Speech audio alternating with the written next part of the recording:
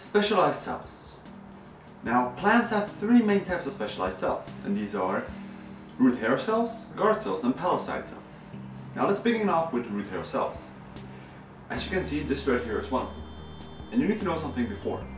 Plants absorb water through a process called osmosis. Now, and root hair cells, they're made to do this process basically. They have a larger surface area to speed up the osmosis process.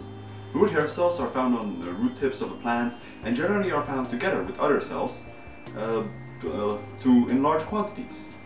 They kind of form colonies like bacteria. They have a very simple structure.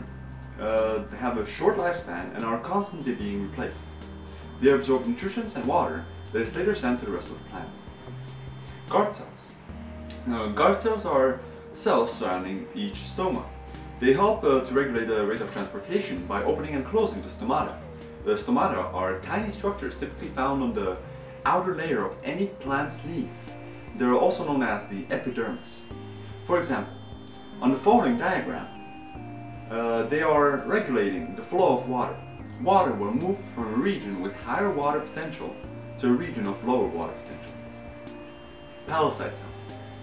Palisade cells, well, these cells are basically the ones that you learned about in middle school and the ones that are responsible for photosynthesis.